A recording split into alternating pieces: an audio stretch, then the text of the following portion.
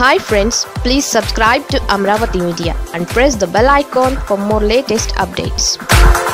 Sun స్ట్రోక్తో ఈ senior నేత విలవిల రాజకీయాల్లో గురువుని మించి ఆయన ముందుకొచ్చారు. గిట్టని వారు ముంచి వచ్చారని అంటారు. ఏదైనా రాజకీయమే కాబట్టి సర్దుకోవచ్చు. ఆయనే విశాఖ జిల్లాకు చెందిన మాజీ మంత్రి బండారు సత్యనారాయణ మూర్తి. ఆయన ఓ దశలో ఉమ్మడి ఏపీలో కీలకమైన మున్సిపల్ శాఖ మంత్రిగా పనిచేశారు. బలమైన వెలమ సామాజిక వర్గానికి చెందిన బండారు దూకుడు రాజకీయం చేస్తారనే పేరు.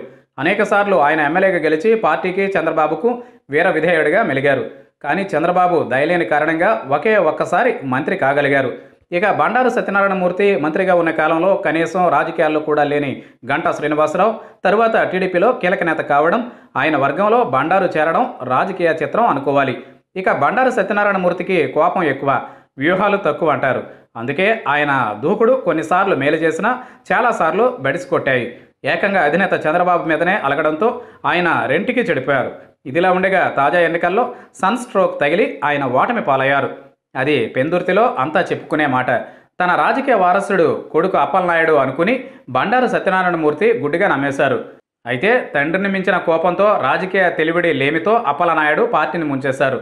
తండ్రిని ఎమ్మెల్యేగా ఎన్నుకుంటే కొడుకు పెత్తనం చేస్తున్నాడు, అందువల్ల ఆయన్నే ఓడిస్తే సరి అని జనం అనుకున్నారు.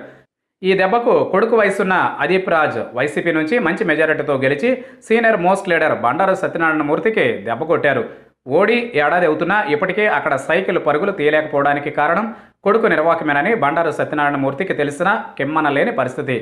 ఇక బండారు సత్యనారాయణ మూర్తి రాజకీయ జీవితంలో చేసిన గొప్ప పని ఏంటి అంటే తన కూతుర్ని మాజీ ఎంపీ దివంగత కెంజారపు ఎర్రన్నాయుడు కొడుకు శ్రీకాకుళం ఎంపీ రామ్మోహన్ నాయుడుకి ఇచ్చి అల్లుడిని చేసుకోవడం.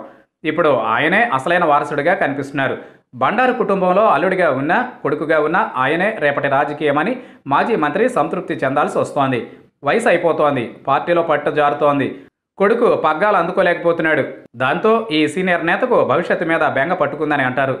2024 నాటికి పెందుర్తిలో టికెట్ తనకు దక్కుతుందా లేదా అన్న కలవరం కూడా ఉంది. పోటీలో చాలామంది నాయకులున్నారు. అదే కనుక జరిగితే అల్లుడు అదుర్స్ అనుకుంటూ శేష జీవితం గడపాల్సిందే.